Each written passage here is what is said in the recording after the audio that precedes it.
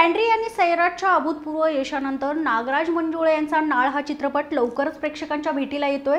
सुधाकर रेड्डी यंकट्टी यांनी या चित्रपटाचं दिग्दर्शन केलं असून येत्या 16 नोव्हेंबरला हा चित्रपट सर्वत्र प्रदर्शित होतोय। या चित्रपटाचे जोरदार प्रमोशन सध्या सुरू आहे। या निमित्ताने नाळ चित्रपटातील आई आणि मुलाच्या भूमिकेत असलेल्या देविका दफ्तरदार आणि श्रीनिवास पोकळे यांच्याशी आमच्या प्रतिनिधी मारलेला हा खास गप्पा। व्हिडिओ आणि नागराज मंजुळे प्रेझेंट नाळ हा चित्रपट येत्या 16 नोव्हेंबरला प्रेक्षकांच्या भेटीला येतोय। आई आणि मुलगा यांची जी प्रेम आहे त्याच्यावर आधारलेला हा चित्रपट आहे। त्याच्यामध्ये ज्या आईची भूमिका साकारलेली आहे तशा देविका दफ्तर आपल्या सोबत आहेत। काय सांगाल आपल्या भूमिकेबद्दल?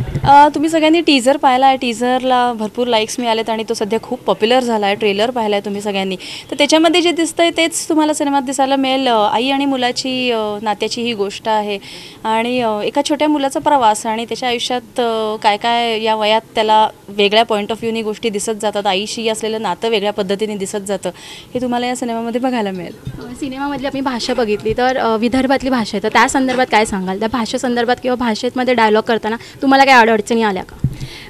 आम्ही नागपूरजवळ हे या फिल्मचं शूटिंग केलं। म्हणजे भंडाऱ्याच्या जवळ एका छोट्या गावामध्ये या फिल्मचं शूटिंग केलं आणि त्यामुळे तिकडच्या सगळ्या भागातला भाषेचा लहेजा तिथे या सिनेमामध्ये वापरला आहे। आमच्याबरोबर त्यासाठी एक्सपर्ट्स होते, शिवाय नागराज मंजुळेंनी संवाद लिहिले आहेत।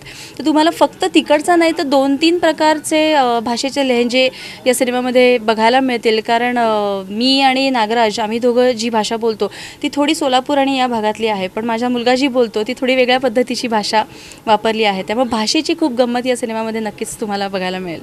लहान मुलगा असलेला चैतू, त्याची आईची भूमिका तुम्ही साकारले, तर सिनेमानंतर आणि ऑफ सेटवर तुम्ही त्याला कसं सांभाळलं? खूप सगळी टीमच त्याच्यासाठी 24 तास त्याच्या दिमतीला हजर असायची आणि मुळात तो मुलगा पुण्या मुंबईची मुलं आणि अशा छोट्या गावातली मुलं यात खूप फरक असतो असं मला वाटतं। त्यामुळे तो मुलगा खूप शहाणा होता। तो खूप समजून उमजून गोष्टी करायचा। 15-1 दिवस त्याचं वर्कशॉप आधी घेतलं होतं। त्यामुळे अभिनय कसा करायचा, कॅमेरासमोर कसं प्रेझेंट व्हायचं, त्याला मार्क्स दिलेले असायचे की इथून इथे जा, इथे उभं राहा, ते बरोबर तो फॉलो करायचा। आणि खूप आधीपासून आम्ही रिहर्सल्स केल्या होत्या एकत्र, त्यामुळे कधी असा ऑकवर्डनेस त्याच्यात आणि माझ्यात नव्हता की आता मी एकदम त्याच्यासमोर आली आहे सेटवर पहिल्याच दिवशी आणि मग आता त्याला भीती वाटते किंवा आमच्या दोघांमध्ये काही नातं तयारच होत नाही आहे, असं कधी ऑकवर्डनेस आमच्या दोघांमध्ये नव्हता, कारण आधीपासूनच आम्ही कम्फर्टेबली एकमेकांबरोबर रिहर्सल्स करत होतो। नाळ या चित्रपटामध्ये चैतूची भूमिका साकारलेला श्रीनिवास पोकळे आपल्यासोबत आहे।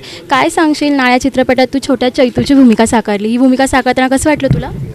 मला खूप छान वाटलं आहे। छान वाटलं। काय काय मज्जा केली सेटवर? सेटवर मी खूप मजा केली आणि मग मला जेवायला आवडत नव्हतं म्हणून सगळे 5-6 जण माझं मागे लागत होते, जवरे जवरे जवरे म्हणून। आणि तू सेटवरची तुझी जी भाषा आहे त्याच्या तुझे डायलॉग्स आहे तुझ्या चित्रपटात, त्यातला एखादा डायलॉग दाखव ना आम्हाला बोलून। नाही, तुम्ही ते पिक्चरमध्येच पाहसा। पिक्चरमध्येच पाहायचं का? आणि तुझी आईची जी भूमिका केली आहे दीप्तीने, त्या भूमिकेबद्दल काय सांगशील? तू कशी होती आई तुझी चित्रपटातील आणि खऱ्या लाईफमध्ये? तुम्ही ते पिक्चरमध्येच पाहसा, सगळं सिक्रेट आहे ते। अजून काय सांगशील, काय काय मज्जा केलीस? खूप मजा केली आणि आमच्या शूटिंगवर एक रेडकू पण होतो, तुम्ही पाहिलं असणार ते मी आजीच्या अंगावर टाकत असतो तो रेडकू। तो रेडकू होता, त्याचं नाव चिंटू होतं आणि एक म्हैस पण आहे आणि एक हे पण आहे आमच्या इकडे कोंबडी आणि तिची पिल्लं पण आहे। आणि तू खोडकळ मुलगा दाखवलाय, सगळ्यांच्या खोड्या काढतो, आईला पण सतवतो, तर त्याबद्दल काय सांगशील? ते तुम्ही सरप्राईज आहे।